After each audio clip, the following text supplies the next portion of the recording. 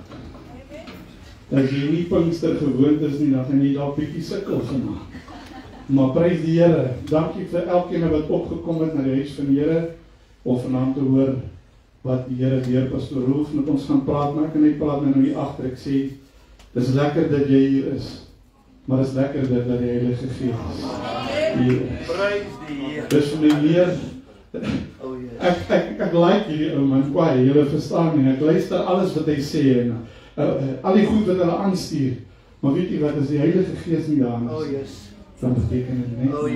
Amen. Ek kan net praat daaroor dat kerk, soos ons vanaand hier sit, mors ons mekaar se tyd, as lewens nie verander. Dan sit ons vanaand eintlik hier vir mekaar en vermaak. Maar lewens moet verander. En ons het so klein bietjie vroeër begin, vir die eenvoudige rede, 8 uur van die krag uit, maar die diens stop nie dan nie. Pastoor, dis oor 2 ure van nou. Jy verstaan nie, ons gaan partykeer 3,5 ure hierso, want ons hou nie 'n oordenking nie, ons hou kerk. Ons gaan die naam van die Here groot maak in hierdie plek. Halleluja, as jy bly hier. Amen. Nou as jy nie die ou agter jou, voor jou of langs jou ken, draai net gou en sê, jy is welkom hier. Sê jy lyk grand man, dat ons net vir al die formaliteite en die pad uitkry. Pastoor Niels, baie welkom. Baie welkom. Nou, ek en jy, kom staan voor jy by my. Hy is ouder as ek, maar ek en hy is omtrent even lang. Maar ek en hy is vanaand kort, as jy hierdie ou en die ander oom gesien, joh, is hierdie. Maar die Here weet, groot krag kom in klein botteltjies. Amen. En dan is die ouens wat nie lief is vir baadjies nie. Ek weet nie, kry julle nie koud nie of wat. Maar ek het 'n baadjie. Prys die Here. Is hier om sy naam groot te maak en te verheerlik vanaand. Ek wil hê met dat dit soos hy voel vir jou. As jy nie verstaan dat ons sing nie, of jy is nie bekend daarmee nie, ons sukkel nou vanaand met die projektertjie hierbo, maar prys die Here, ons lê hom ook hande op.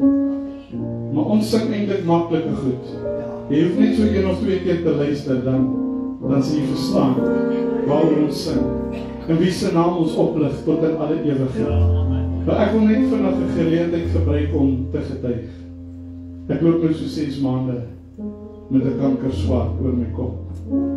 En ek is so 28 kg ligter as wat ek was toe pastoor Roelf my laas gesien het. Dit is nie die beste manier om gewig te verloor nie. En op 'n stadium dan voel 'n mens mos maar bevrees. En jy dink jy die einde van jou pad bereik. En hulle begin met die chemo so 3 maande terug. En het gaan sleg met my elke keer na die chemo. Mense wat dit al gehad het, sal verstaan. Gaan sleg met my. En na die tweede chemo, toe begin ek sommer bloei. En het gaan so sleg met my dat ek, as Sondag kom sit ek in die kerk, maar ek het nie krag nie. Ek kan nie sing nie, ek kan nie juig nie. Ek raak amper in die slaap in my stoel en 2 weke terug moes hulle nou my 3de sessie chemo gedoen het en hulle stel dit uit want die wit bloedselletjies is toe nou te min. Dan gee my eers behandeling vir dit. En ek raak as mens benoud want ek weet hierdie naweek kom en ek wil hier wees waar die Here is. En ek wil nigter hier wees. Ek wil nie half beswyn van pille hier sit nie. Ek wil nigter by myself wees. En ek en my vrou begin bid en maandag gaan ek chemo toe en dinsdag gaan ek chemo toe en woensdag gaan ek chemo toe. En gewoonlik hier by donderdagmiddag dan is dit soos 'n 10 pond hamer wat jou slaan. En donderdagmiddag kom en niks gebeur nie. Amen. Nee, ek wil hier saam met die Here prys. Donderdag aankom en niks gebeur nie. Vrydagoggend kom en niks gebeur nie. Ek is nie naar nie, ek is nie siek nie, ek het nie pyn nie. Ek voel nie mislik nie. Ek is die Here gee my krag om vanaand hier te staan. Wat kan ons die Here loof en kan ons en hierdie 6 maande het ek meer getuienisse as wat die Here vir my en my vrou gedoen het. As wat ek ooit in my hele lewe sou kom by mekaar maak. Kyk, daar het nou al 'n gerug geloop, ek is dood. Ouens wat nie van my hou, omdat ek die eindtyd preek nie. Ouens wat nie daarvan hou, dat ek sonde preek nie. Hy is dood. Die gerug het geloop. Maar dan God, ek lewe. En ek lewe in sy krag. En in sy heerlikheid. Kan ons die Here loof en prys. Halleluja. Amen. Goed, vanaand mag jy ook die huis toe gaan nie. Ons het 'n generator, so as die krag afgaan, en pastoor Roelf is hier so vir 2 minute in die donker besig, met jou doodskrik en die krag gaan weer aankom, en daarna gaan ons heerlik sop en brood eet, en ek weet nie wat so goedjies en die vrouens nog daar reggemaak het. Moet asseblief nie huis toe gaan nie, pastoor Roelf, anders wil ek heel week sop eet. Ek kan nie dit doen nie. Jy moet asseblief saam met ons kom, geniet na die tyd. Prys die Here. Ons gaan staan. Ek gaan sommer vir Niels vra om ons te open met gebed. En dan, Dani, as julle net vir my kan reël, dat ons die offer opneem, en stede daarvan dat die mense na vore kom. Ek dink hier is net te veel mense. Baie dankie, pastoor Niels. So kom ek sê die woord. Amen. Liewe God en Hemelse Vader, Here, in hierdie wonderlike aand tree ons tot die troon toe. En ons vra, Vader, waar is ons hulp vandaan? Kom, ons hulp is van die Here wat hemel en aarde gemaak het. Daarom, Here, as ons hande opsteek en ons die troonkamers nader en ons kyk na Dawie die genade wat hier oor hom uitstort om elke dag hierdie getuienis te mee te loop. Vader, die mense wat gestaan het en gesê het, haha, hulle sal sê waarlik, Dis net God wat dit kan doen. Elke gemeente wat jy het voortgesprei in die verlede, elke jong mens wat tot redding gekom het en tot redding gaan kom, Here, seën ons. Ons seën hulle hierdie naweekse verrigtinge, die woord wat gebring word, Here, dat op vrugbare grond sal val. En daar waar het val en het sal opkom, dit soveel vrug sal dra, dat die mense wil sê, daarheen moet ons opgaan. As hulle by soos moet opgaan in die huis van die Here, moet ek opgewonde wees, want dan weet ek, daar het ek 'n ontmoeting met my Jesus. En as ons die ontmoeting met hom het, kan ons nie dieselfde wees nie. Daarom seën ons die sanger, die musikante, elkeen wat deelneem vanaand in U naam. Amen. Amen. My seun speel op 'n stadium baie harde musiek. Ek sê, joh, dis hard. Hy sê, then you old. So jy moet maar besluit vanaand, as jy oud of jong, ons gaan die naam van die Here groot maak. Hulle gaan nou die offer by U opneem, sodat terwyl ons sing. Amen. Jesus got the hold of my life, and you won't let me go. Jesus got the hold of my life, and you won't let my soul. I used to be your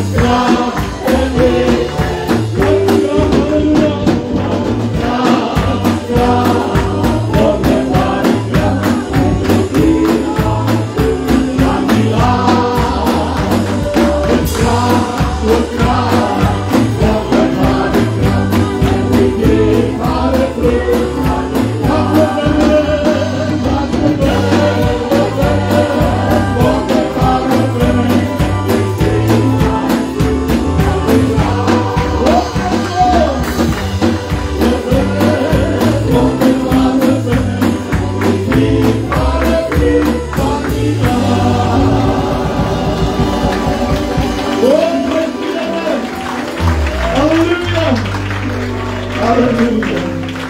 Daar is kracht, wonderbare kracht. En die dierbare vrucht van die laag. Daar is kracht, wonderbare kracht.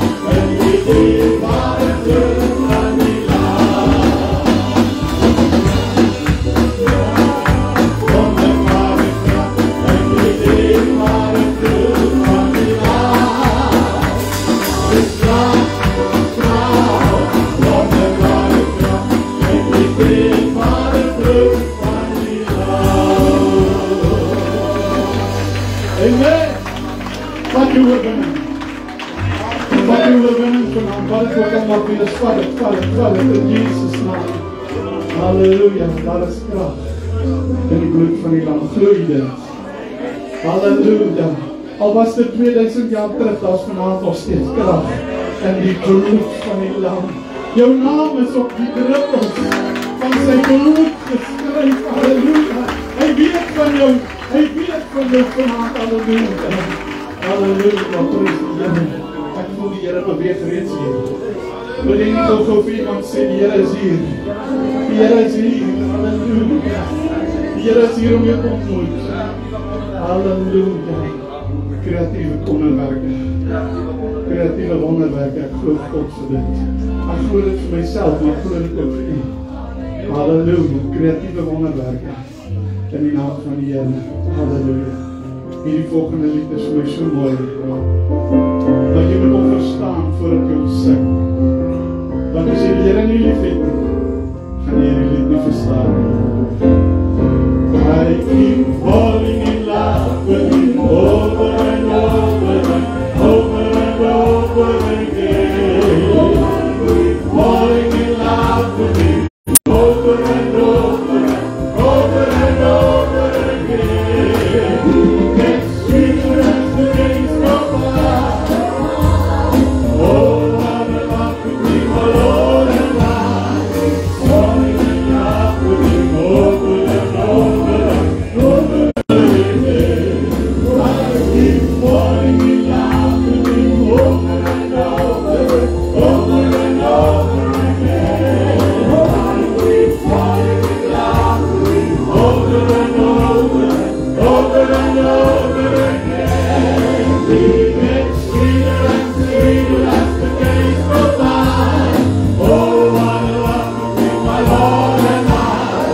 Falling in love with you over and over and over and over again.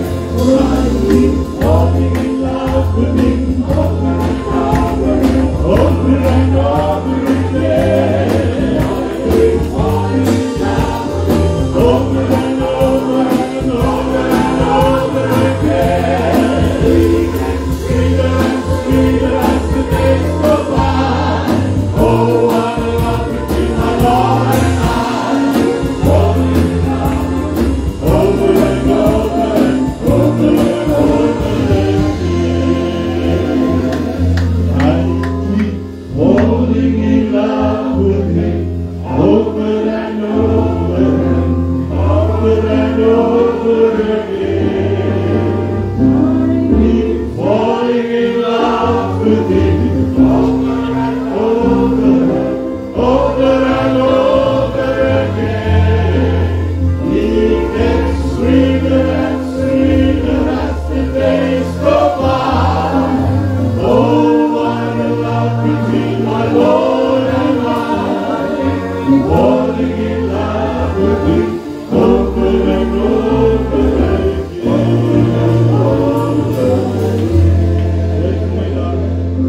Ek wil gou vir jou getuig hoe goed is die Here.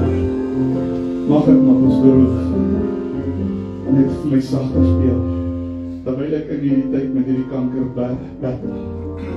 En ek weet die oorwinning is voor. Kry jy ou jouself toch maar beteken dat jy jouself jammer kry. En een oggend lê ek op die bed, ek het nie krag meer. Hoor antwoord die Here gebed. En ek voel half verlate. Sy is onderbesig. En ons het 2 katte in die huis. Ekskuus, ons is katmense. Ons het 2 katte in die huis. Maar die enetjie is glad nie lief vir aanraak of naby jou sit. Iets in daai lyn. Sy skugter weg. En terwyl ek daar sit, sê ek, Here, as U weet van my, nou sit sy daar buite op die stoep, in die sonnetjie. Ek sê, Here, as U weet van my, dat hierdie kat vanmôre net so rukkie by my kom sit. Is dit nie als toe ek weer voel, spring sy bo op die bed. Sy kom lê tussen my voete, seker vir 'n goeie uur lank. Die Here antwoord jou, al voel dit nie vir jou nou so nie. Hy weet van jou, daarom kan ek sing, I keep falling in love with Him, hallelujah. I keep falling in love with Him, over and over and over again. I keep falling in love with Him, over and over again. He gets sweeter and sweeter as the days go by. Oh, what a love between my Lord and I. Falling in love with Him, over and over again. Oh, your mouth. I keep falling in love with Him, over and over again. I keep falling in love with Him, over and over again. He gets sweeter and sweeter as the days go by. Oh, what a love between my Lord and I. Falling in love with Him, over and over again.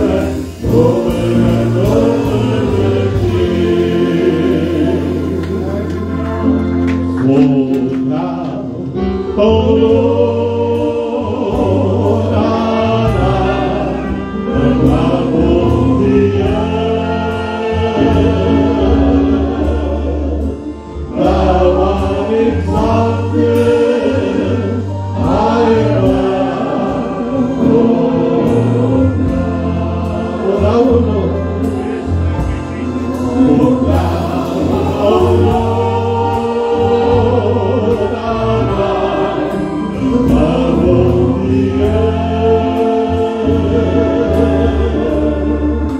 Thou art exalted high above, oh God. Susema, we exalt Thee, we exalt Thee,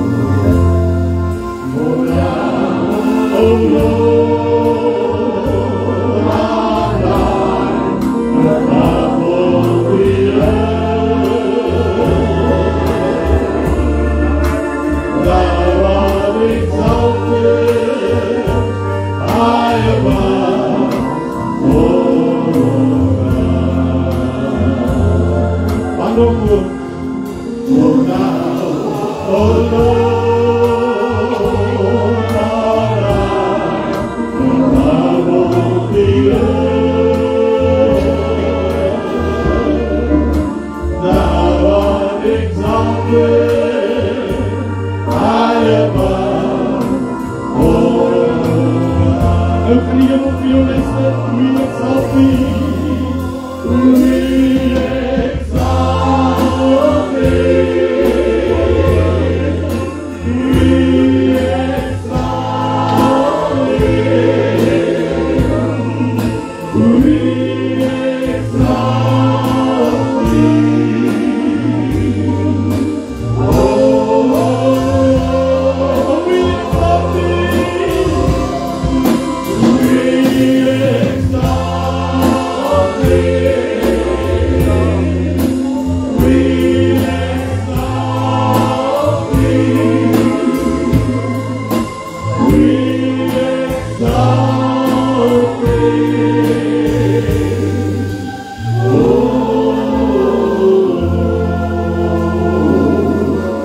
nou net met jou instrument wat die Here vir jou gegee het, geen instrumente.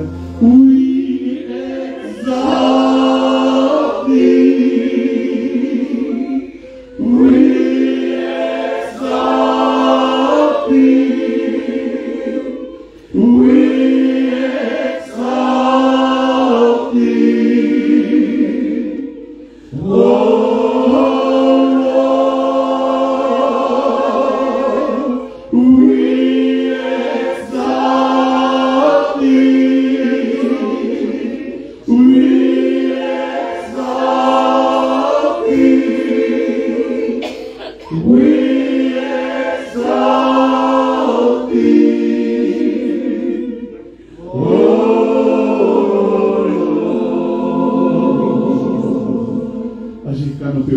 Sit net soos jy wil. We exalt thee. We exalt thee. We exalt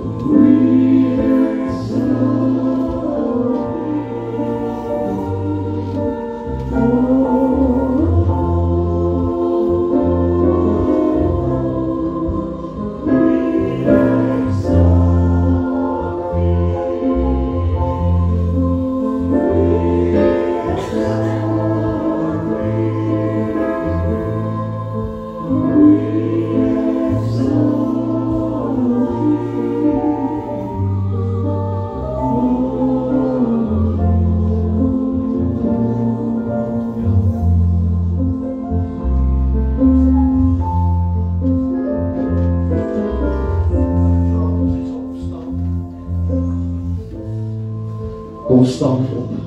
Sê die hande so hoog ons wat jy kan.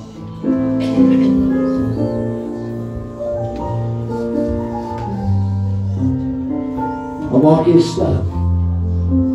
I will serve no foreign gods. Ek sal my knie nie buig nie voor geen ander God. Though he slay me, yet I will trust him. All hell may break loose, but yet I will praise Him. I may not understand this fight, but yet I will trust Him.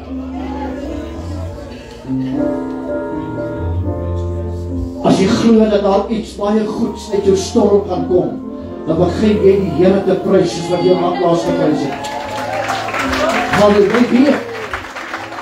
Daar gaan iets uitkom in die lewe.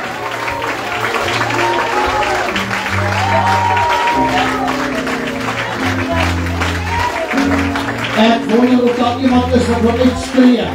I will not be silent in the night. I will not be silent in the night. I may not like this, I may not understand this, but I will not be silent in the night. Hallelujah.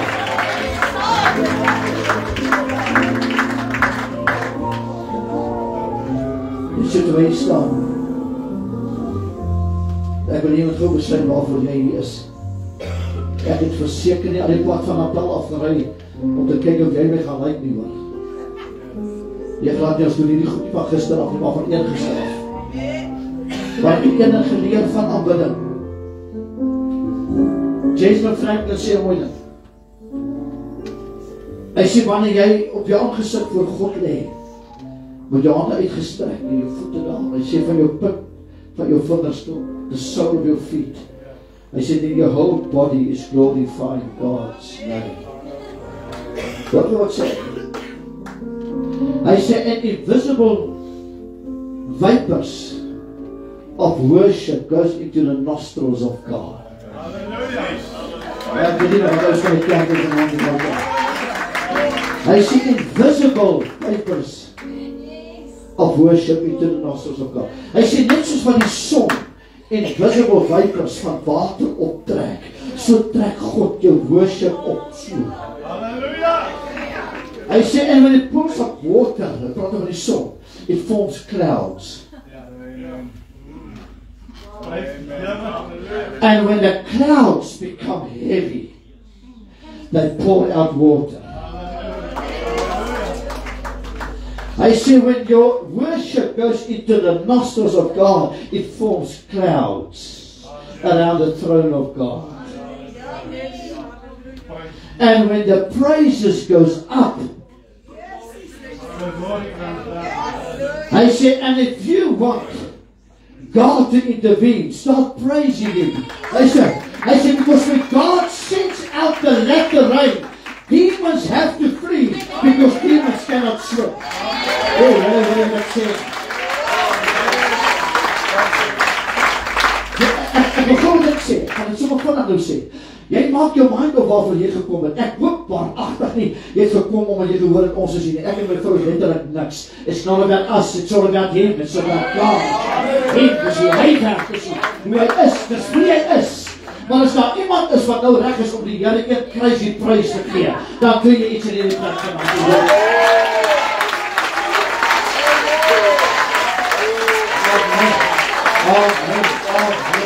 Amen.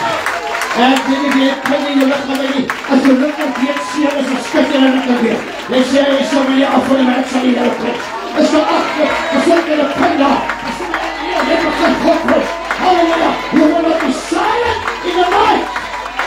I refuse to be silent.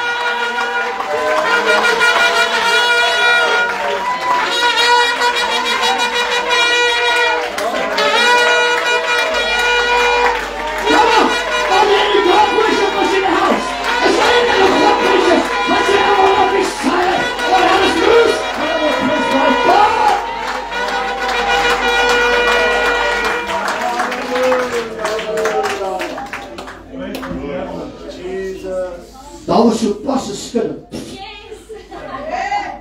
Wat vlug enig het een pastoor? Ek is, weet, hulle praat ons van al die profetesse. Baie van hulle propepesse. Hoor ek jou vandag? Wat pastoor, hoor ek vir jou sê nie? Nie wat ek het sê nie. Dis nie die einde nie, hoor. Amen. Nou ja, dis nie die einde nie. This is just a stepping stone to the next level. Jy moet nie vertel. Your next level never comes in comfort. Zeg reg, Arina? En jy sê reg, it never comes in comfort. Because God, while you're in your comfort zone, kan God vir jou niks doen nie. Maar beteken dat God die ding om jou skit, sodat jy kan beweeg van die plek, waar jy jouself so lekker snoesig toemaak. Nou, toe ek nie nou toe ry, toe sê ek my vir ons doen altyd livestream, sê die Here, ek wil nie livestream doen nie, so, pastoor, ons is 'n werklik livestream, maar ons het nie 'n probleem om 'n kamera af te sit nie. We're not here for entertainment. This is not our business, this is God's business. Amen? En wie wil julle na hierdie plek toe kom sê, Here, ek weier om vanaand in hierdie plek dieselfde uit te stap, as wat ek in hierdie plek ingestap het. Maar jy daar, dis net boldness, is die vyand genoeg is genoeg.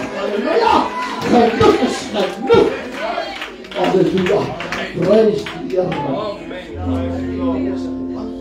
Amen. Nou, ek weet nou nie, wat ek weet is dat die Here dit wat hy gaan doen, hoe hy dit gaan doen, weet dit hy. Want ek is nie die outeur van hierdie diens nie, die Heilige Gees is. Amen. Maar, ja, ons het nie net gekom nie, ons het gevas. Ons is te klein. Thank you, Lord Jesus. Dis die Here wat ek doen, ek het soveel goed wat ek kan sê. En die Here maak die afgelope tyd vir my nie so maklik nie, maar ek moet ek van preek op pad kerk, dat ek 2 kilo gaan verloor. Maar hy het geleer, it's not about me. Dis nie my vinger agter nie. Dis sy hand agter. Want dan weet ek wat gaan gebeur.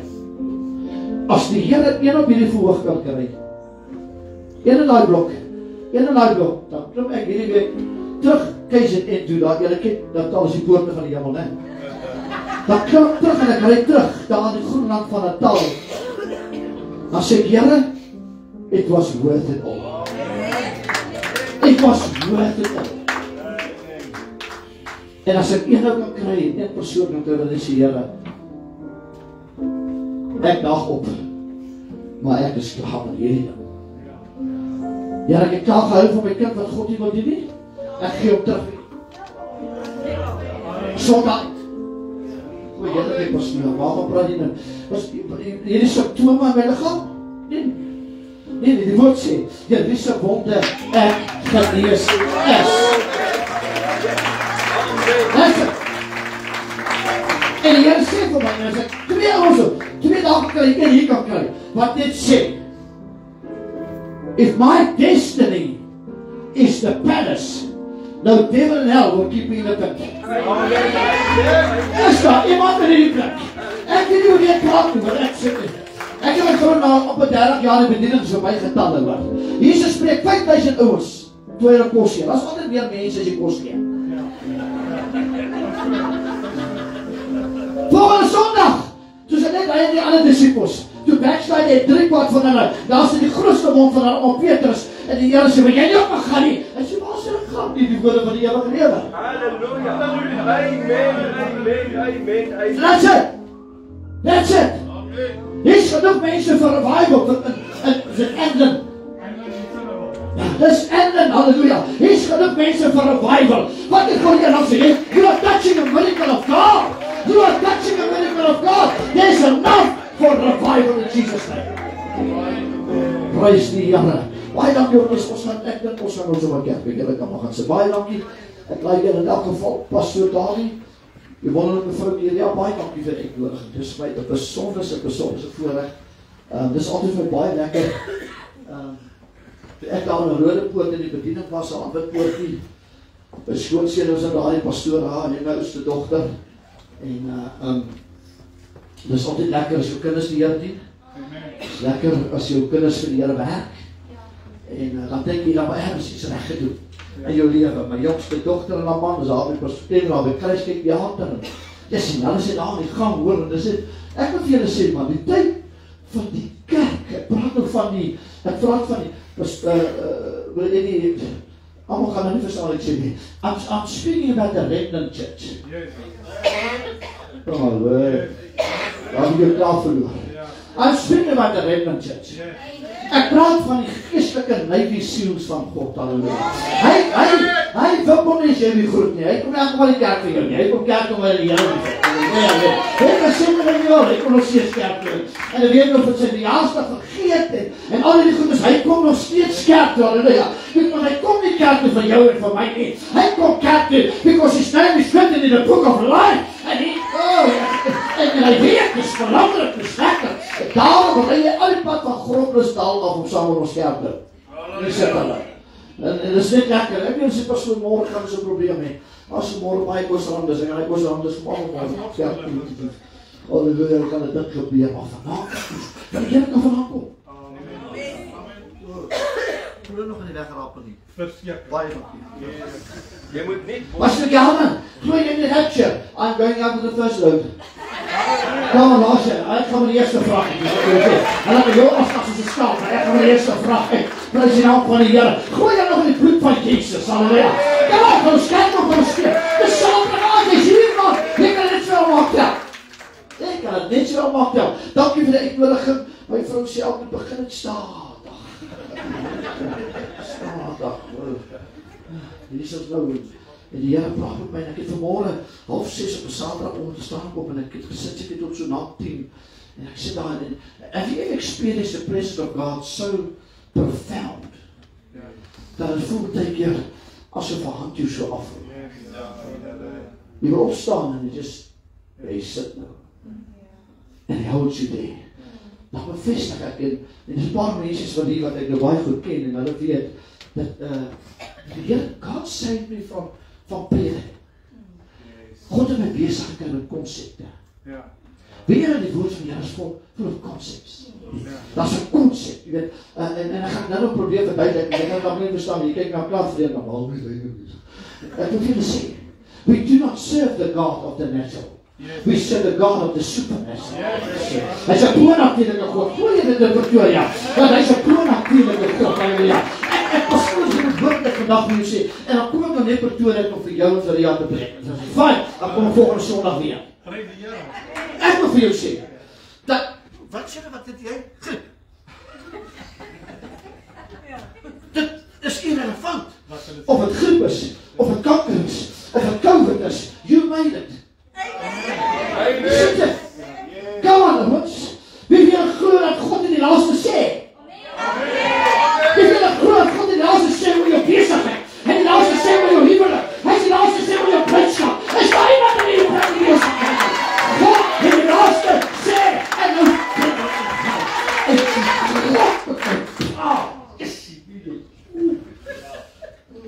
ons het dan vir mekaar ek en hy. Jessie. Ek sien nou dat preek by plek af in Marlborough. Ek sê van Marlborough. Ek sê weet julle wat?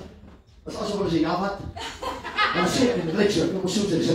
Ek sê die Here kan nie wag dat ek in die hemel moet. Halleluja. Hy is mal oor my. Halleluja. Val hy dan in die taal op die grond. As die Here ons dit wie van julle voel so geliefd deur God, as jy voor die Here sê, as jy dit met die hande kan kry. Jesus man, ek weet wat jy voor die Here praat met my oor hierdie onderwerp. En ek het so gekry, dis my totally my gunsteling gedeelte in die hele Bybel en Ou Testament, is die verhaal van Josef. Josef, so 'n tipe van gaste, Benjamin, 'n tipe van die Heilige Gees. Nou nie goed, dus ek gaan nou nie probeer teologies wees. Ek wil dit praat. Soos wat die Here met my gepraat het, halleluja. En die Here maak aan my dink oor terwyl jy jou Bybel oopmaak. Dan by Genesis 41. Ek gaan net so 'n paar plekkies lees hier en daar, want môreoggend moet jy iemand nooi. Wie van julle het al gehoor hierdie influistering van die vyand? Ek praat met pastore. Ja. Wat is dit? Dis ek wil sê die moeilikste partykeer om voor te preek is vir pastore wat hulle weet ons alles. Hulle is so vol dogmatiek en dogma nog steeds te dik. Ek ken ons het hier al die goed. Maar ek gaan vertel. Pastoor, dat was dit wat ek die hand op gegooi het. Ja. Ag, maar terug. As jy vir myself af, jy kan one more met die kros. Is daar iemand in die plek wat gevoel het? Here weet, ek wil dit opgee, dis nou genoeg is genoeg. Ek is 30 jaar Pinkster, ek is 35 jaar Pinkster, en hoekom trek hierdie dan my nou, en hoekom gebeur hierdie ding nou, en die Here sê, praat in Pretoria, en Engeland, oor hierdie tema, dat if I am destined for the palace, is die enige ouers wat weet, you are destined for the palace. No devil in hell will keep you in the pit. Hy gaan try, hy is even going to throw the fridge at you. Maar hoor gauw baie, maar daar is een ding wat ek was nou nie van plan wat vanavond te sê. Maar ek wil in het morgen, so as jy vanavond hier is, jy is morgen hier so, fake it. Waar kom jy nou die eerste keer maar? Maar dit is my awesome. Nou dag, jy wees, betekent, gooi jy wel so stukkie van my preek, wat ek en ek deel het met hulle. Weet jy wat sê die Here vir my? Hy sê, I will not react to religion. But I will react to your need. The church became so religious. That's why as long as you have religion, you need programs. But if you have need, you have presence. So jy het baie van 'n wie jy is. Ek preek nie vir religious mense nie. Ek preek vir mense wat die hel los is. Sê, Here, ek weet nie wat ek gaan maak nie. Here, ek weet nie eens wat ek woensdag gaan sien nie. Is daar 2 van sulke mense in die plek wat sê, Here, ek in elk geval geen ander plek gehad om Saterdag te gaan nie. En ek kom dan maar kerk toe en nou die Here jou tussen die 4 mure and God is going to do one creative miracle in your life. Hallelujah! Dat iemand dit al sê nie. Ek glo nie meer aan wonderwerke nie. Ek glo in kreatiewe wonderwerke. God gee nuwe organe.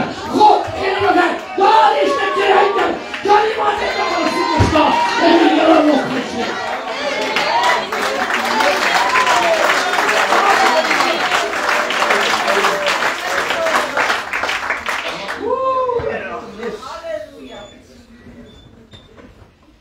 Word gebaai, maar dis jy hou dan ek gaan nou lees hoor.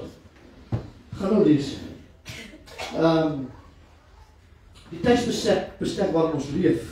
Baie dankie dat jy vir gesê in die bidkamer uit. Ek hou van uit dit prediker. Maak jy ook jy ouers kwaad.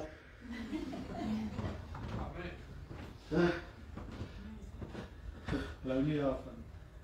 Hulle moet van hierdie ag ek nou jy kan maar so enige land waar jy is, kan jy ons sê. Ek sien my dogtertjie, ek sal ek sien. Ja. Het jy daai goed in Pretoria gehoor? Ek is eintlik 'n man. Nee? Ja, ek is eintlik 'n man met 'n vrou se liggaam. Sê my nou. Pas ek was ook daar. Van Januarie. Dat jy weet. Ja.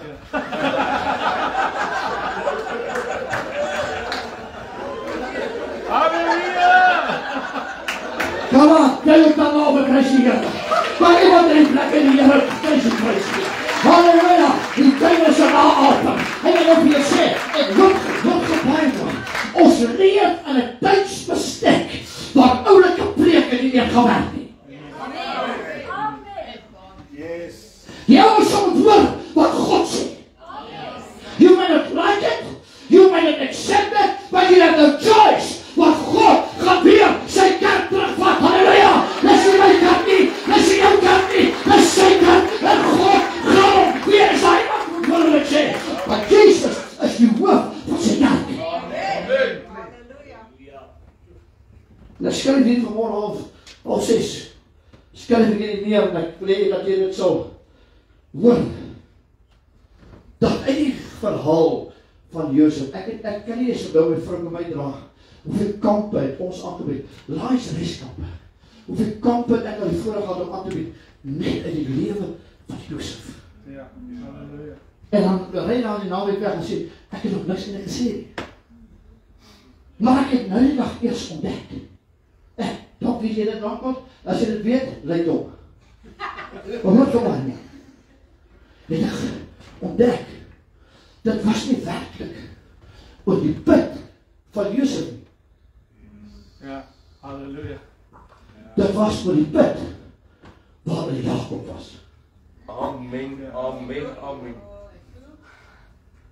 And God used the pit of Joseph to get Jacob out of his pit. Halleluja. Prys die Here. Die mense moet sê amen. Want baie keer sal jy verbaas wees, of jy sal verbaas wees baie keer, what method God will use to get you out of your stuff. Dat jy nie eens weet jy's in die stuff nie, en God het goed om jou gebeur. Dit is ook om Jimmy Swag het sing, when Abraham and Isaac, it was never Isaac you wanted, it was Abraham you wanted. It was Isaac was just a method of God.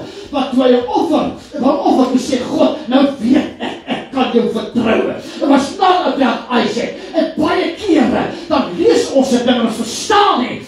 En dan hou ons blydskap en weet en God sê, praat oor die put van Jacob. Amen. Deur die put van Josef. Genesis. Halleluja. Kan ek dit goed verlaas aan iemand wat agter my wil aan sê? I am destined for the palace. No devil in hell will keep me in the pit. Sê dit tot jy dit hoor.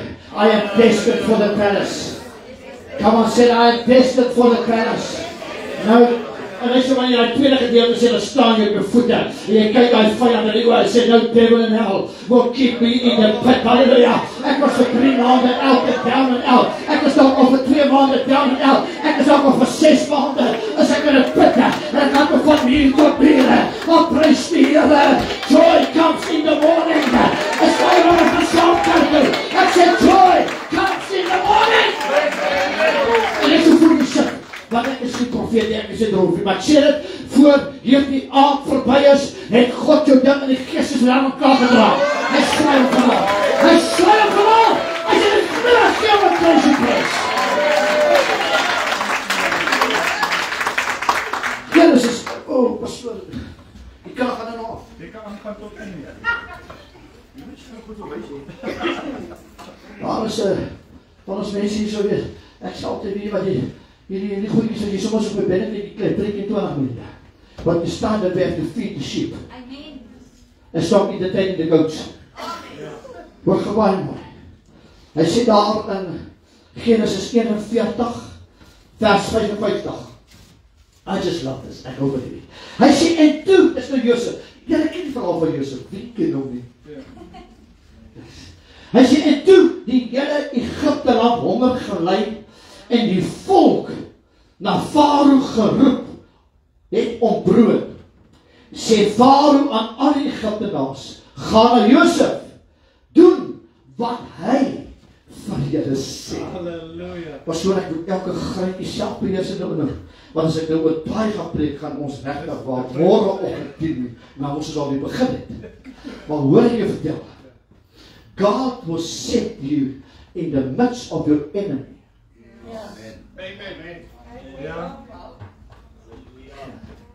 Ek sê, nou vergeet het ek dit al gesê, Joseph never had wealth, but he had the favor of the king. You don't need wealth, you need the favor of the king. Hallelujah. Because wealth can run out, but favor never runs out. Hallelujah.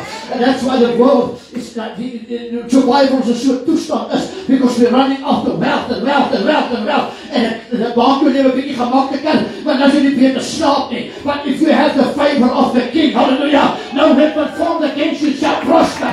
Hallelujah. When the enemy comes in like a flood, the Spirit of God will raise up a standard against you. Wat in die hele prijs in die plek. The Spirit of God will raise up a standard against you. When you have the favor of God.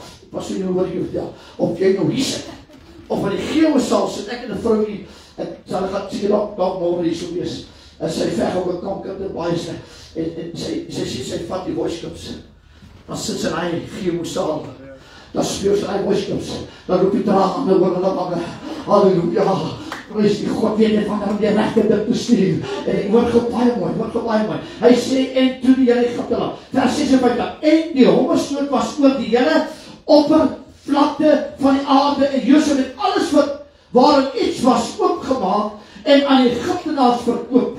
Hy kom aan. Jy moes nou gelag het. Hy verkoop hulle eie goed aan hulle.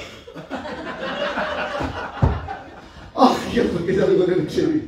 Die Here sit hom in die midde van die Egyptenaars. daar en hy verkoop hulle goed aan hulle. Kom aan, praat van gids. En ek dink baie ouens aan Natal is goed mee besig. Wat kom baie mooi. Vers 57, en die hele wêreld het na, come on, nie na Egypte nie, hulle het na Josef toegekom, wie in Egypte was. Ek sê, Here, lees my, ouens, hoor julle nie wat ek lees nie, die hele wêreld het na Josef toegekom. Wat sê die woord nie, dat die wêreld sal trek na jou stralende lig. Sê die woord van die Here nie, halleluja. Jy sê, Pastor Galvin, waarvan praat jy, wat het dit te doen met die eindtyd, en ek is die eindtyd nou, kom ek help jou gou vandag reg. Ek glo met my hele hart en met my hele wese, dat ons gaan wonderwerke sien in 'n kort tydjie, wat ons nie gedink het moontlik was nie. Ek glo dit met my hele hart, halleluja. Ek glo dit met my hele wese. Ek weet, ons het nou die konferensie in ons man gehad, jong man, ek dink hy is hier 40, net is hy 40, hy het 'n kateter in sy blaas, jy weet, en loop uit en ons is al besig, kijk, ons hou nog ou tent-konferensies, jy weet, hy grappe maak net so, hoor, jy weet, daar is geen breek, jy praat van 3 uur, hy hoef dan nog 4 uur, dan let jy nog wel opstyg, en hy maak vanuit die klammer, en hulle was daar, en ek dink was die Saterdag, wat so oggend, die Sondagoggend, kom hy daar aan, hy loop aan met 'n groot sak, wat hy hier 'n sak wat in 'n sak het, en hy sê, nou, wil jy goed my bid, en ek kan niks op my plaas doen nie, dit is nag vir my, ek moet die rest van my lewe as ek God my nie help nie, want ek hier moet trek, en ons bid vir hom daar, so aan die bidkamer, bid ons daar, ek sê, dit was sommer, was bid aan die bidkamer, ons hou verder kerk, het is sondag aand, dit was 'n sondag aand, nee, ons laat weet, ek kan seker nie, en laat ons weet, ja, hy sê sondag aand, ja, ons laat weet, sondag aand, toe gaan die raad, hy sê, wat gewakker word, toe van die tyd uit, ja, en hy haal die sak weg. En hy was nou daar by vir ons dienste. Sonder 'n sak. Nee, dan moet ek sê. Ons gaan nou sien. Let's gonna blow your mind. Halleluja. Praise the Lord for the Here. And the enemy will throw the fruits at you just to keep you in a pit, but the devil is a liar. Hallelujah. The devil is a liar. That pit is not gonna hold you. Hy sê dan die volgende hoofstuk 42. Toen werd Jacob op dat daar koring in Egypte was. En Jacob het aan sy seuns gesê, wat kyk julle so na mekaar? En hy sê, kyk, ek het gehoor dat daar koring in Egypte is, trek daarin af en koop vir ons daar koring, dat ons kan lewe en nie sterwe nie. Daarop het 10 van Josef se broers afgetrek om koring in Egypte te koop. Julle wat my woord ken, hoor na. Ek wil goeie dan weer opmaak, ek gaan probeer kan met jou praat, wil ook wees. David, Josef, hy sou my gewen het met selfbeheersing. Ja. So, kyk hoe heilig is hulle nou. Die Here word, as jy dat toets gedop het, siek laat. Want as ek daai broers van my na 22 jaar af exile, hier kom hulle ingestap, so asof hulle niks verkeerd gedoen het nie. Ek sou gesê, wagte, vat hulle weg. Kom maar ouens, jy hou jouself so heilig verand. Jy sou jou rotwaardes opgemaak het. Jy sou die pitkoeling opgemaak het. En wie wat die Bybel sê, en Josef toe hulle sien, toe gaan bedoel hy homself, en die trane nie van spyt en van seer nie, loop oor sy wange, en hy sê, o Here, my broers leef nog, halleluja, is hy die type van Christus nie, halleluja, alles wat jy in sy gesig gegooi het, is jy nie blij dat jy is nie God nie, en dat God is, hy dink aan alles, is wat ek en jy dink, hy redeneer aan alles, is wat ek en jy dink, en die Bybel sê, hy sê, en hy kom daar om koring te koop, en nou wil ek gewoon net 'n paar dinge vir julle opmaak, as ek mag, ek kan net so, en ek het 'n paar gewin, ek moet sê, julle moet my verbrand, voordat jy na die dinge skop as ek klaar, want jy gaan 'n paar goed hoor in 'n rekord uit, en ek kan nie môre deel 2, nee, môre deel is al vast manne, ek wil vir jy sê, dis my net 'n awesome pastoor, dat God 'n man vat, op die ouderdom van 17, 17 beteken oorwinning. Amen, amen, halleluja. Nou, ja, ken die goed. Selfs van die staat, toe maak die duivel klaar droog. Hy laat hom verkoop op die ouderdom van 17. En is victory. Halleluja. Amen. Hy is vir 22 jaar weg. 22 beteken the light will manifest. Amen. Amen. En as jy die 22 vat, en jy kan die 17 by, kan wat jy luister, dan kry jy 39. 39 beteken waarheid. Jy sal die waarheid ken, en die waarheid sal jy vry maak. Is daar iemand in die plek, wat jy die Here gaan prys? Halleluja! Dat God so beheer is, van die ding waar jy is, ach, jy kan ons kan hier baie beter prys. God is in control of all hell breaking loose.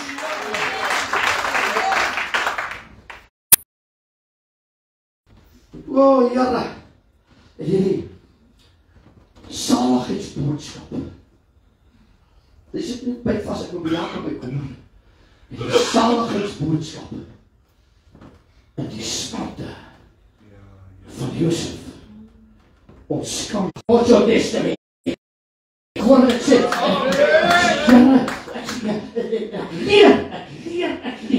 En die stem en die boodskap van Josef, en ek begin met jou daaroor praat, en dan moet ek by Jakob uitkom, maar God sê, dat you may find yourself in a pit. Hoe jy met baie mooi hoor wat die pastoor vanavond vir jou sê. Soos ek was jong, daar op die Pullenpark, op die hele Pullenpark. Toe preek hy, as jy God so manier, om jou in die pitte te kry, is nie om jou uit te sleep nie, hy stuur die waters in jy dryf uit. Halleluja. Hoe meer Heilige Gees betrokke raak by jou fight, so jy moet gaan swem, ja nie swem, halleluja, maar die water gaan jou elevate, halleluja, halleluja. As jy het sies, nee, ek is van 'n knoppie probleem. Hoor jy so, as die water elevate, en as 'n saligheidsboodskap, dat ek het goed hier gaan met die Here, wil met iemand praat in hierdie plek, halleluja. Is daar iemand in hierdie plek wat kan amen sê, as jy nie nou 'n storm het nie, dan het jy al 'n storm gehad, maar ek wil goed praat met die Redmonds, wie is nou in die middel van 'n storm? O, jy is in die middel van 'n storm, halleluja. O, jy so bietjie uit jou comfort zone uit. Jy echt, dat ek maar van bietjie van myself op my plaas, en denk, ek gooi nou net kippen na jou toe. En jy moet dan dink, is het so gemakkelijk, om gemakkelijk te wees, en die goed is automatisch gebeur, en skielik gebeur dit nie, skielik gebruik God jou storie, om 'n aanhou te red. Skielik gebruik God jou storie, dat as die probleem daarin stap, maar so ek gaan dit skerm my nog maar verdra. Ek dink daar stap, hier stap, te min probleme met die kerk in. Amen. Ons is so heilig, maar hy is so heilig, as hy smaal, kraak het.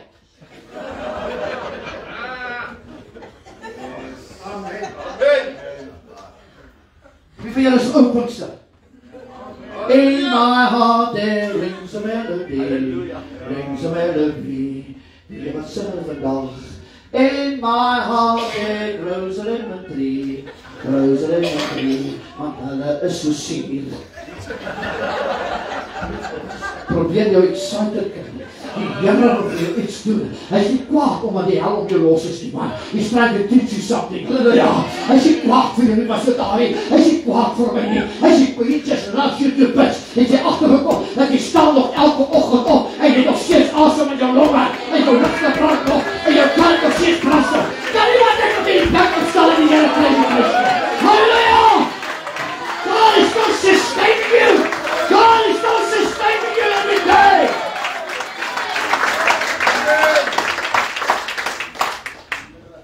Hoe vrede gaan nie baie goed, wat ek moet sê.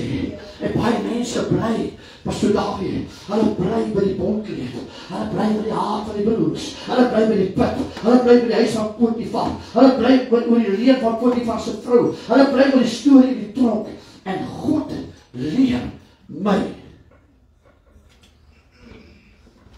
dat dit wat sy broers teen hom gebruik het, God used to propel him. Amen, amen. God will use what the enemy wants you to destroy you, to propel you. Hy propel hom in die reg, want as dit nie gebeur nie, Pastor Galvin, as hom nie uitverkoop het nie, het ons Dawid, Josef onthou, as 'n mooi seun met 'n bontkleed. That's it.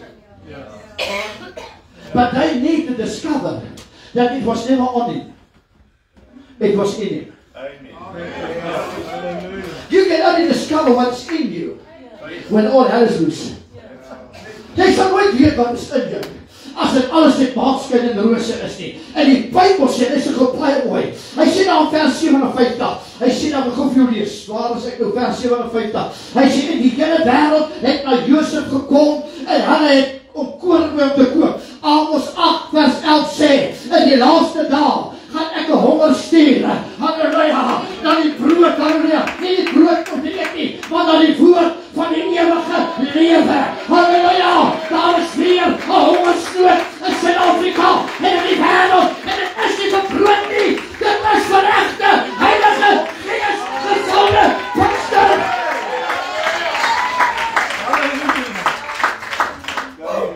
Julle mag staan ook as julle wil, dat jy nie kan sit nie, jy kan staan. Hierdie kom dan pille nie goed nie.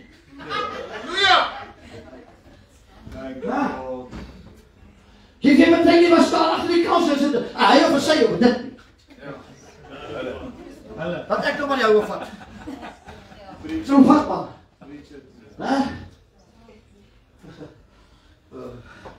Hierdie goeders. Ek praat nie van die transgender goed nie. En goed, ons mag nie met die goed praat, maar ek sal. God by Galvin email Ellen Steve. Ek het al deze keer gesê. Maar dan kom nooit die kassies uit van die poeie goedies. Dan kan jy van die span aan saam met sy duim gooi. Come on, ouwens. And we became silent about this. And the Bible said, God soek 'n plek. Come on, ons twee dinge. Van lees Genesis 1. Hy sê, and the Spirit of God hovered above the waters. Hy kon sy voete nergens neersit nie, because the water was contaminated. En dis kom die gees van die Here, dat baie plekke nie kan werk nie, because the water in the church became contaminated. En wat jy sê, ons wil weer begin skoonmaak, dat die gees kan werk. En dan sê die Bybel, hy sê die laaste dag, gaan ek 'n honger stuur, nie vir brood nie, maar vir die ware evangelie van Christus Jesus, dat die van die Here Christus.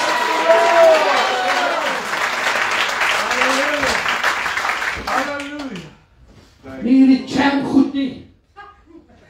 Die pannekoek evangelie.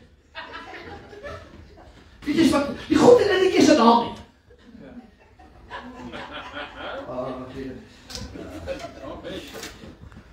Dankie Here, julle nooi my tweede keer, so ek is al reg met julle. Maar wat wil ek julle vertel? Hy sê die hele wêreld.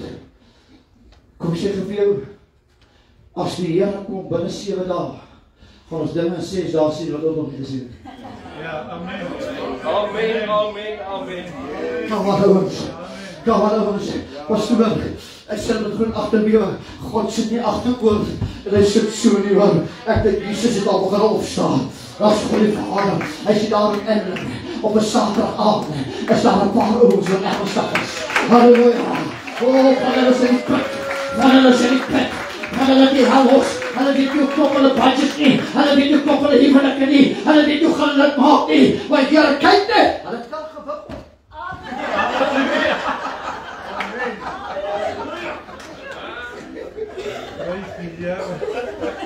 Ons dink nie so van brein nie. Kom aan, God is goed vir jou man, as jy vir jou goed is, maar jy het jou voete spring, en om die beste kruisie prys gee, God het nog gegeet nie, halleluja, kom aan, dank van die Here, God is vir jou goed.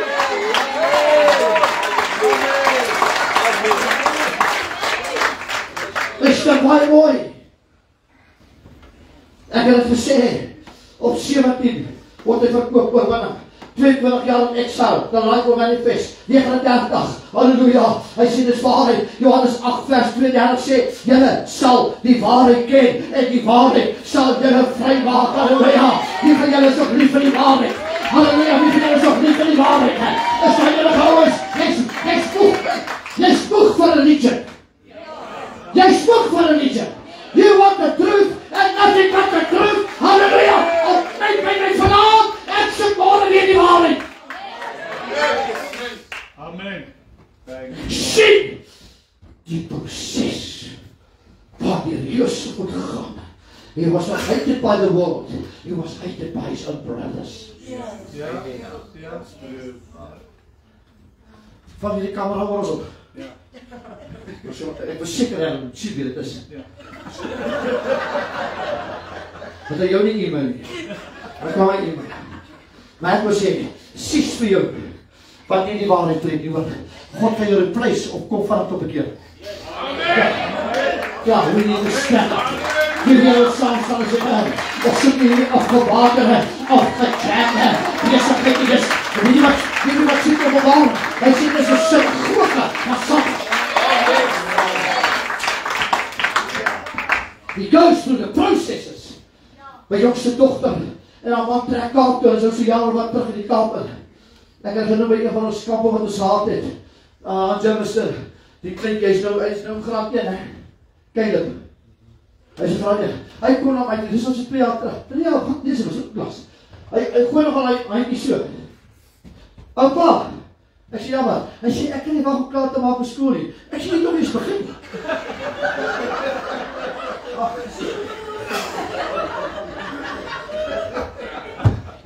Ek sê hoe kom jy nie skool te gaan? Hy sê ek wil 'n veearts word. We might not like the process. Maar hy moet leer om 'n tydjie by die skool raas te kry. Dis nie 'n bad ding as jy deur sekere goed moet gaan nie. Because it was not for God about the pit. God has already ordained him for the palace. En elke ding wat hier hom opgetrek het, het eintlik tot sy guns gewerk. Ach, ek kan maar ons huis kyk. Hey, ek is nie vreemdeling, man. Hey, hier loop. Dan verkoop sy broers op. Dan kom hy kom moslims op. Hoi. En dan gaan Josef maar saam met hom. Ja, wat jy hoor ek sê. Kom maar ons. Ek gaan kyk aan Newcastle, so 'n klein saaltjie. Maar kom eers vanoggend hele gesin Lindo's kerk toe. Ek het 2 in 'n rooi kolletjie. En die ander in 'n bengel. Ek wil aanstap, want is die hele ry, 2 rye met. Toe aanstap te sien die hele ry, dis is the word of the gods. Halleluja. En dan sit sy in 'n grand suit op. Die vrou se kolletjie daar, hy het 'n bengel. Ek vat my Bybel. Ek stap daar toe. Ek druk my Bybel in sy hand. Ek sê confess after me. Hy sê wat? Ek sê jy wat nie vir my nie.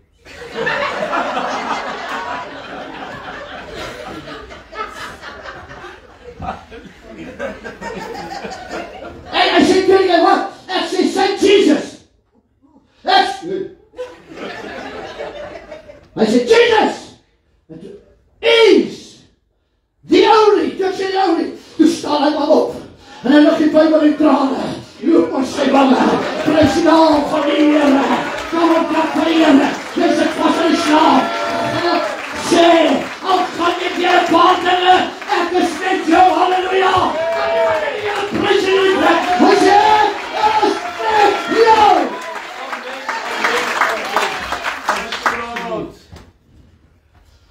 En dit dan gaan sy storie. Maar Genesis 37 sê vir my 'n ding. Hy sê Jakob, jou verneker, leef in die land van die vreemdelingskap. En sy seun, kyk vir my, onthou nou, ek praat nou, soos wat Jakob gegaan. En die indruk wat by Jakob was, Jakob rou oor 'n dooie Josef.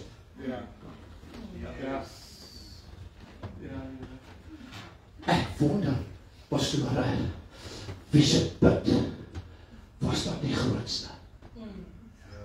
Want Jakob rou 22 jaar oor 'n dooie seun en hy's ruling Egypt.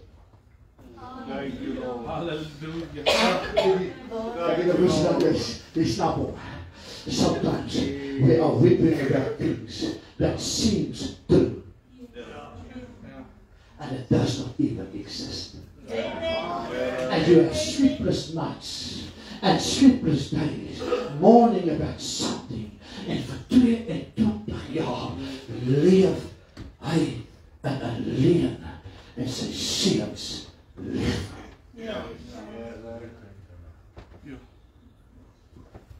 Maar nog iets gebeur. Jakob weet nie meer dit nie. Jakob droom.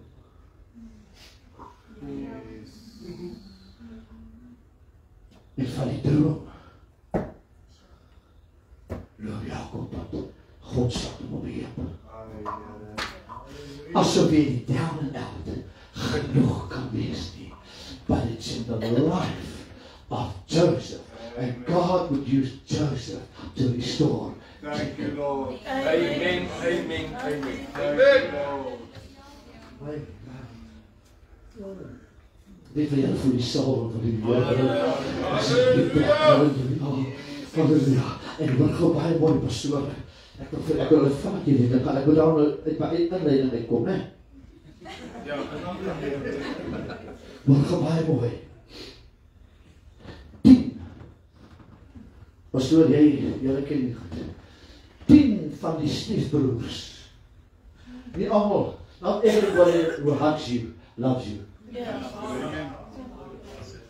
Party ons op jy sê, my broer, ek gaan jy gaan goed by jou, dan pijn jy niks as ek tanden. 10 van hulle kies op 'n 22 jaar te lieg. Dis 'n paar mensies wat ons al 'n bietjie ken. Daar's een woord waarom ek baie sterk staan. Suddenly. Everybody needs a suddenly. Skielik. Weet jy dat as jy by hierdie kerk uitstap vanavond, kan God soveel dinge in jou lewe al gefiks het, it will blow your mind. God jy nie goed gaan. Kan maar so 'n bietjie preek is aan. Asseblief, ek moet net hierdie goed vir jou is. En dan mense so blik pastoor David, dit is hulle verdiende loon. But just remember, he was portraying the life as a type of Christ. Amen. Hy is die eerlikste ou in die Bybel wat vrees was voor Jesus. Die vlekkeloos geleef het. He was not sold out to a church. He was sold out to Jesus. Hallelujah. En hy sê die bid. En toe verkoop hulle vir 20 silverstukke, nog 'n stupid fout. Want 20 beteken redemption. Halleluja. Prys die Here, die Here. Prys die Here. 20 beteken verlossing. Halleluja. Hulle verkoop, luister, dis 'n ander preek van gewe weer nog. Hulle verkoop, dis 'n preek van hulle. Hulle verkoop hom vir 20 silverstukke. En Jesus se 30.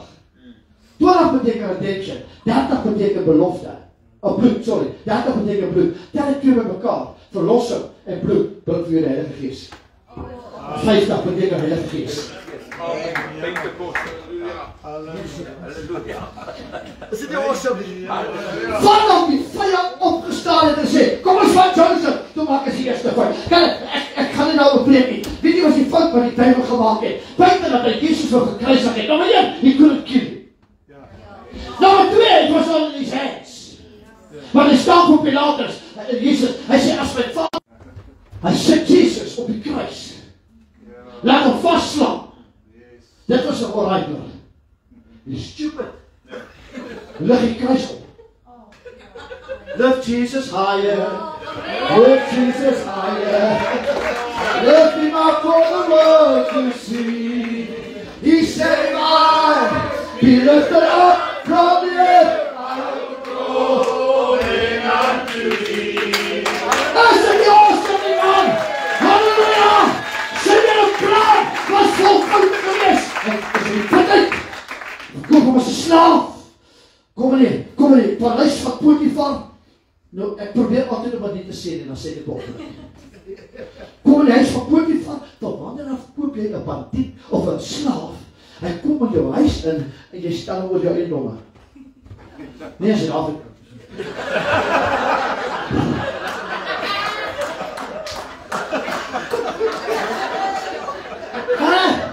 Toe sy voet in die huis sit. Hy het favor. Hy het favor. En toe sy voet in die huis sit, jy sê die pootjie van, as jy weet wat, want ek lyk jou so baie, jy roem met jou huis. Halleluja. Yes. En toe kom daai jekkerige vrou van pootjie van. Ek kon haar hande nie van hom af. En Josef toe nog gedink. Want van die Coat of Many Colors en die pit en the destiny is the palace, sê God, Josef moet ek jou deur 'n paar prosesse vat om jou te silwer, moet ek jou brand deur goeders, sodat ek 'n afdruksel van my in jou kan sien. Halleluja. Ek moet jou deur 'n paar dinge vat. En die Bybel sê, toe hy die parys kom, en hy vrou haar hande in die kamer, toe lig sy oor hom. En hy val in die tronk.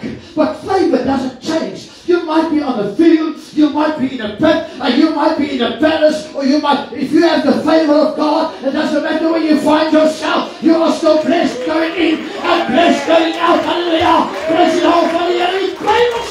En die Bybel sê, dis die Bybel, toe hom in tronk gooi, bam, toe kom hy tronk bewaarde, hy sê, kyk hier nou. Ek stel hom 'n bandiet oor al die bandiete. Hallo. No devil in hell could keep him in the pit. Hallelujah. Because God has ordained it for the palace. Is daar 10 mense? Ek soek nie 11, ek soek nie 9 nie. Maar 10 mense wat kan opspring en sê, Here, I'm on my way to the palace. And the hell I'm going through now is not going to hold me in a pit. O, ek moet vandag maar die krag. Wat is al? Baie mooi. Halleluja. Twee. En hy sê daar. Hy sê, op 'n plek. Jy kan self lees. Hy sê, leef my Vader nog. Halleluja. Ek het nou 'n kursus by my aangebied. Ag, ek voel nie nou maar jou kyk styfpomp.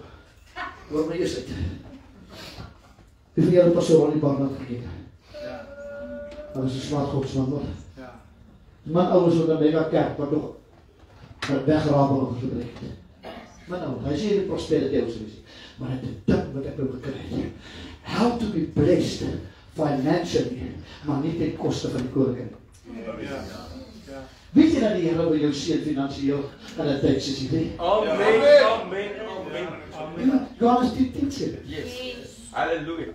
Maar as jy slaap is, wat gaan my mooi? Ek praat oor 'n spektakel. Seker as ek eendag die Here my toelaat, ek gaan dit dan op doen. Oor how to offer your Benjamin. Die wie met trane saai, nie die wie trane saai nie, die wie met trane saai. Ja. En ek gaan nie oor Benjamin. En hulle sê, elke keer as hy huis toe kom, met hulle koring in die sak uit, as hulle geld terugsit. Jesus was 'n goeie besigheidsman. Is dit nie wonderlik, as goed nie sin maak nie, maak dit sin. Want die ouens kom ons net saai, as het goed gaan. En ja, my vader, die weet ek het nog nie, vandag nie, maar die weet, ons by julle.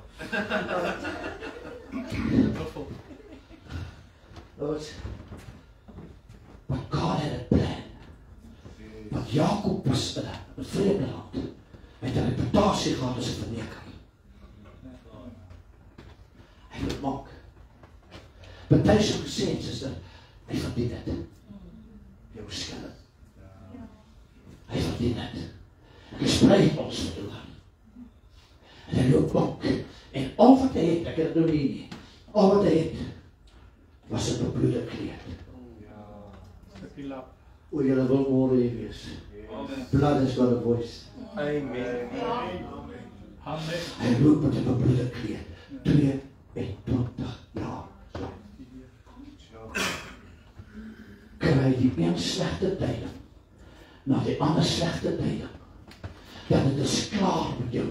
Hy sê met hierdie weemoed sê hy, want ek graf toe gaan.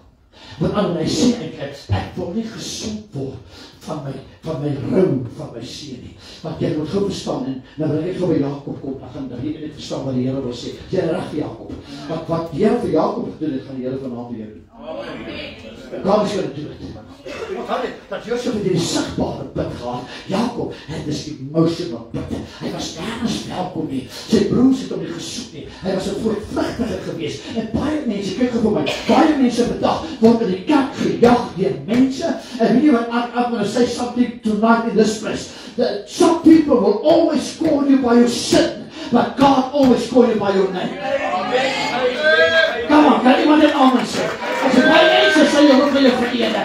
Is dit nou die kou, is daar op pop, aan die Here van die maanden al gedruk op hulle tyd hoor. Hy manne was meer geswaal as wat hulle nigter was. Dat is 30 jaar terug, halleluja. Prys die naam van die Here. Wie wil jy glo dat God het jou soos 'n brandhout en die vuur uitgeruk, halleluja. As jy dit gedoen het, dan prys jy die Here. God het jou uitgeruk. Maar Jakob droom, nie net 'n droom nie, hy droom die kruisiging. Hy sien engele. Johannes 1, dit is 52. Hy sê, from this day you will see angels ascending and descending on the Son of Man. Amen. Toe Jakob droom van die Here, toe droom hy van Jesus Christus. Amen. Halleluja. Ag, ek gaan so ver sê, hy droom van die Josef van die Nuwe Testament. Amen. Die skone Jesus. En ek kry so lekker, toe die Here het my opmaak, en my gevoel vertel, is ook baie mooi. Dis my so awesome, hoor gauw, ek is nou opgeklaar, en wat we goed hierin gaan. Want Markus 3 vers 33, ek wil het gevoel lees. Jy kan het luister, Markus 3 vers 33. Ek wil kyk waar het is. Hy sê, en hy antwoord en sê vir hulle, wie is my moeder of my vader? Dit is baie belangrik, dat Josef het 10 stiefbroers gehad, en 1 bloedbroer. Amen. Is ek reg? Dis reg. Right. Josef en Benjamin was seuns van die belofte. Ja. Dis is ook. As hy, baie dankie. Ek dink dit is 'n pastoor, dit is gewoon almal slimmer sê. Hulle was seuns van die belofte. Luister gou baie mooi. Hoor wat sê Jesus. Hy sê, en hy antwoord hulle sê, wie is my moeder, wie is my broer? En hy kyk rond. Jesus kyk rond, wie hom sit. Hy sê, daar is my moeder. Daar is my broer. Jesus die ek nie. Jesus sê dit self, dit is nou baie mooi. Want elkeen wat die wil van God doen, die is my broeder en my suster en my moeder. Nie, jy wil dit sê. Dat selfs iets wat die eerste Josef nie kon regken nie. Die ware broeder van Josef was Benjamin. Maar jy, as jy die wil van God doen, is jy nie stief van Jesus nie. Jy is sy. Daar is geen onderskeid dan. En ek is so bly, want toe ek dit lees, en die Here vir my oopmaak, want ek wil net moet verstaan, wat Johannes 3 vers 16 sê, wat so lief met God die wêreld gehad, dat hy sy so in elke een nie verloren gaan. Maar nou sê hy daar, hy sê julle, wat die wil van my Vader, I'm speaking about the same Jesus, the spiritual Joseph, who said, I did not come to do my will, but I came to do the will of him who sent me. Halleluja. Jy moet hoor wat ek sê, jy is nie vanaf een stiefbroer en een stiefsister nie. Daar is 'n bloedvertapping. Hey! Ek sê, daar is 'n bloedvertapping. Jy moet hoor wat ek sê. Dan gaan, hulle kan hier goed Joods spreek hoor. It's going to stop. There's going to be a blood transport. There's going to be bloed van my bloed. Been van my been. En vlees van my vlees. Halleluja. Ek wil vir jou sê, van die mense wat nou so ruk ons saam met ons dienste hou, hulle weet dat ek sê, jy het 'n salwing, jy het 'n salwing, jy het 'n salwing, jy het 'n salwing, jy het 'n salwing, want baie julle ken hierdie goed is, en jy het 'n salwing, jy het 'n salwing. Maar ek weet jy het jou eie salwing. Jy het jou eie salwing. Maar as jy kom kom jy so my pastoor, en jy kom met jou salwing. Pastoor, kan jy mevrouw, kom jy na my toe, en jy kom met jou salwing, en jy kom met jou salwing. Kijk wat gebeur nou, hy het sy salwing, genade, hoe is die Here altyd tussen Duits? Hoe sê ek, hoe klein is ek maak? Hy het sy salwing, en hy het sy salwing, maar as daar 'n eenheid is, dan vorm ons 'n korporatiewe salwing. Halleluja! Dis onvernietigbaar.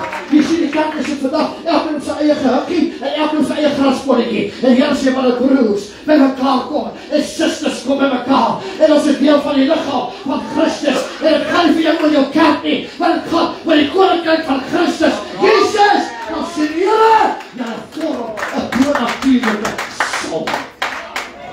Wat gaan baie mooi, my sê julle is my broers, ek wil vanaf hier liggaam, want Lia, Jakob was nogal, Jakob is besig.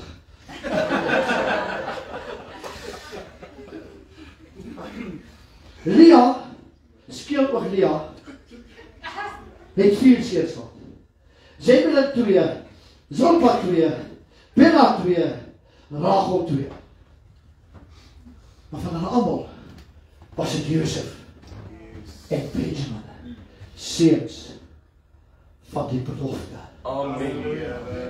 Want ek wil net hier dit bietjie se regte sak. Jakob en Rachel was die belofte. Josef en Benjamin was hulle kinders. Wag, verstaan julle hoekom het Jakob Benjamin toegemaak? En wou hy die Benjamin laat trek na Egipte toe nie. Onthou, dat sy wese was, ons gedenke was Josef dood. I'm wrapping this up quickly. Ek wil vir iemand sê, hier is 'n blessing vir jou. En weet jy van so wonderlik, Johannes 1 vers 12. Jesus, God het nie stiefkinders nie. Jy behoort aan hom of jy behoort nie aan hom nie. Jy is nie halfpad in en halfpad uit nie. Jy behoort, ek vandag wil jy sê, as ons geloof in die afgelope tyd ooit getoets was, dan is jy, o Here, if you not can help me, I'm not gonna make it. En ek wil vir jy pastoor, ons kan maar sê wat ons wil. Ons kan maar sê wat ons wil. Ons hou beteken ons maar net die goeie ding voor. En die lekker ding voor. En by die huis is jy jou gevegte wat jy veg en jy het jou storms en skielik is jy in 'n posisie en skielik is jy jou comfort zone. Dis as ek mense in die kerk. En skielik is jy net uit jou gemaksone uit. En skielik is jy dinge nie meer outomaties en dit wat jy as vanselfsprekend gekry het, moet jy nog aan werk en skielik moet jy nou betaal. Jy het 'n COVID al was. Asem en suurstof is verniet. En skielik moet die mediese fondse nou vir asem koop en suurstof koop en kan beteken en nou weg van 'n lewe. Dit is nie elke dag gehad het. En skielik word jy al weggeneem, maar prys die naam van die Here. That is the weapon of the enemy who wants to drag you down in the pit and he wants to keep you in the pit and God said, no pit will keep you. Hallelujah. Ek is met jou.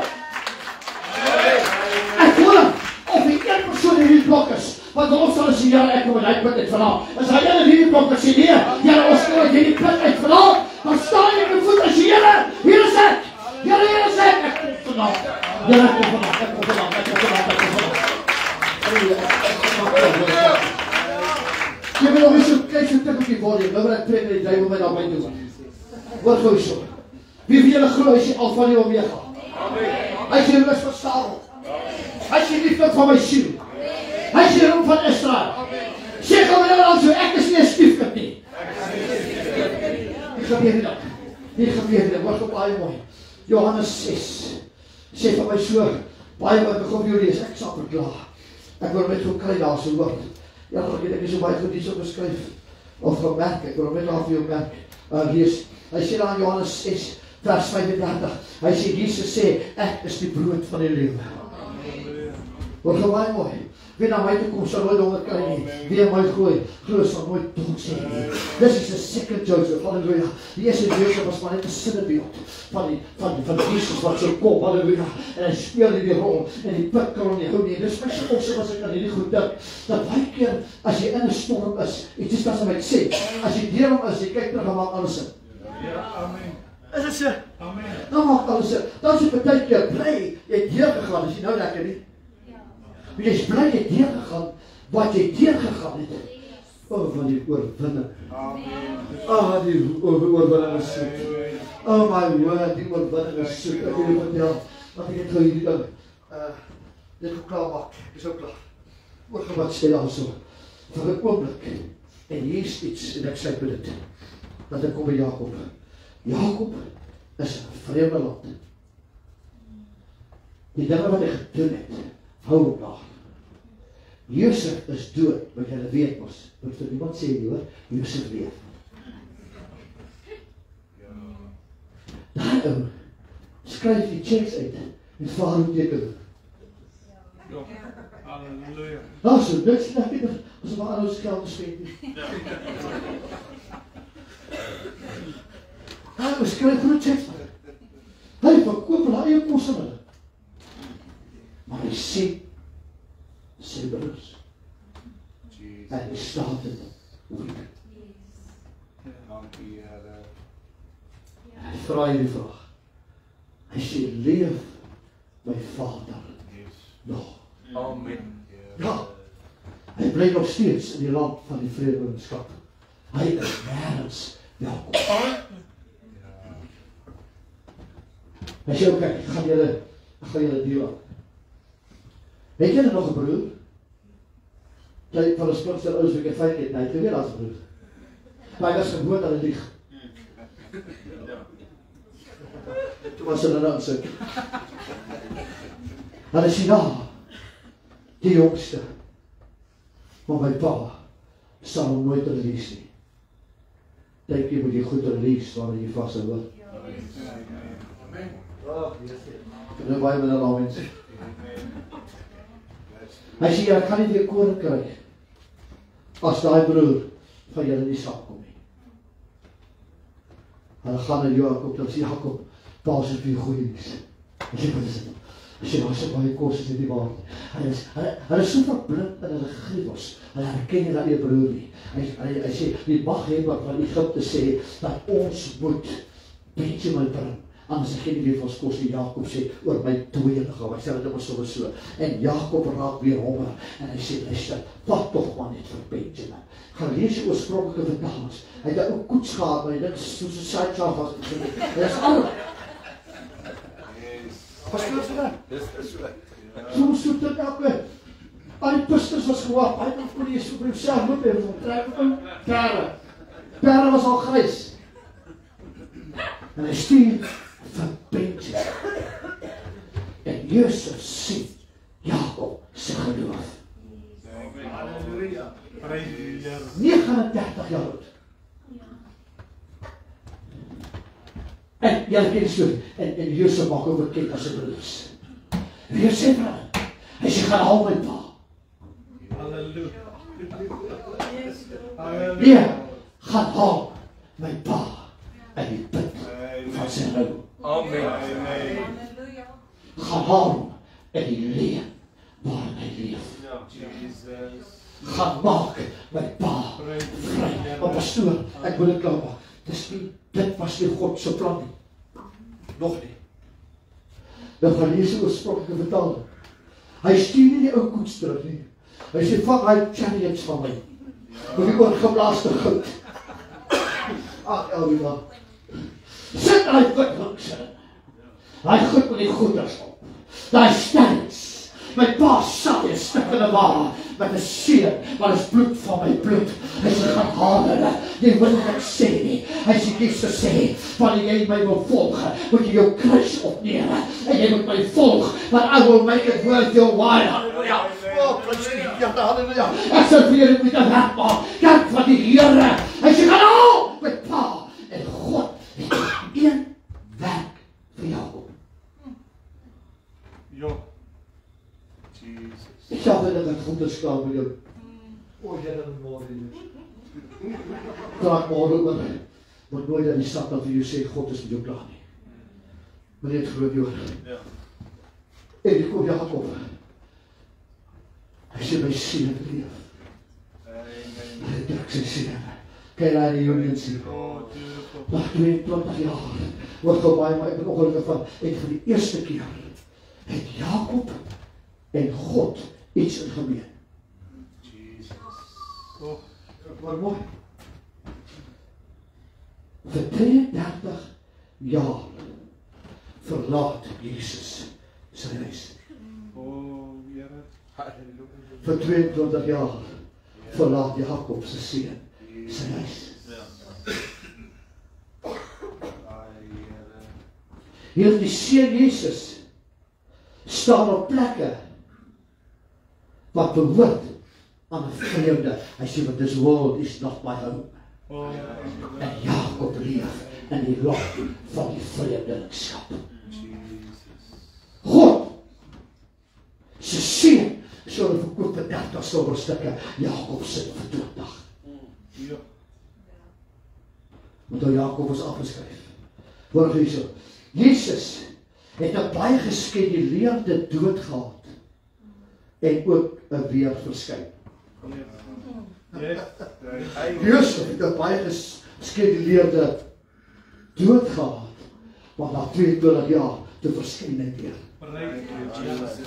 En ek sê, Here, wat is daar wat U vir my moet sê? Jy kan dit self wel lees vanaand. Genesis 48, Jakob is by sy pa. Arena die reg. Jakob is by sy pa. Maar die man, hy kak in die Jones skoene aan. Maar never belt. Hy is geskeer. Ek hou van hy, ek het eendag gepreek met Josef in die tronk en toe Farao moes droom, toe sê, is daar iemand wat my droom na uitleed? Toe sê, ja, is 'n ou bandiet daar, die ou is like hom nogal. Maar wat sê Josef? Hulle roep hom, hy sê, vir Farao, nou wat kan ek vir jou doen? Net so, 'n swerd aan jou as jy God se kind sê. Net so swerd aan jou. Jy hoef jouself nie te promote nie. Because it's not about you, it's about him. Hoor gaan baie mooi. Gaan lees het, Genesis 48, gaan lees het net vanavond. Josef het die twee seuns, Manasseh en Ephraim. Jakob moes iets doen wat begin was by die droom van die leer van engele op en af met sy mankie op. En sy het op bloed gekneed. Hoor gaan so. Hy was in die put van ellende. Die Bybel sê dat Jakob was blind. Hy sê swaar sien, hy was blind. Hoor gaan so. Laat ek dit goed so regkry. Manasseh was die oudste en Ephraim die jongste. Julle weet hoe dit werk. Jakob moet vir Manasseh sê.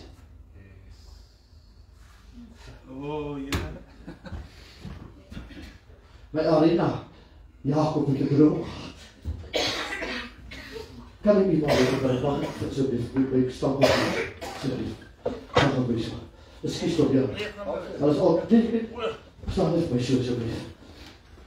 Hier is Manasseh. Hier is Ephraim. Maar wat beteken Manasseh?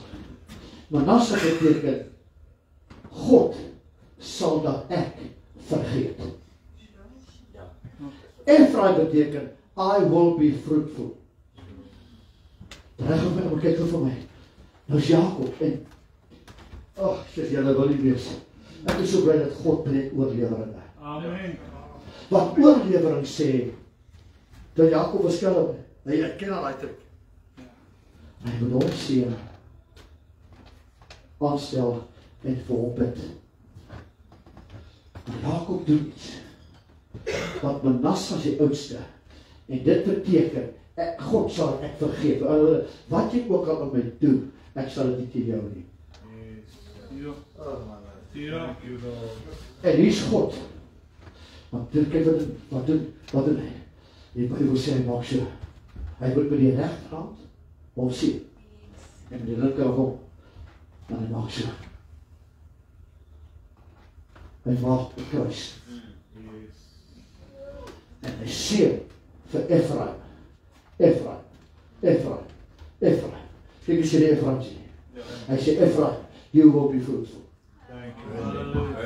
Manasseh, ek draai die vonnis teen jou in sy guns, want jy sal vergeet en jy sal vergewe.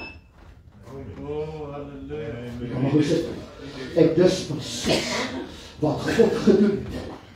Hier staan, die seun, hier kom sit, hier staan die seun Jesus, en hier staan ek en jy, hier staan die Manasse van die hemel, hier staan die Efraim van die wêreld, en God sê, wie sal ek stuur, en God sê, jy het ons gespaar, jy kan, en Josef, Jakob, maak die kruis,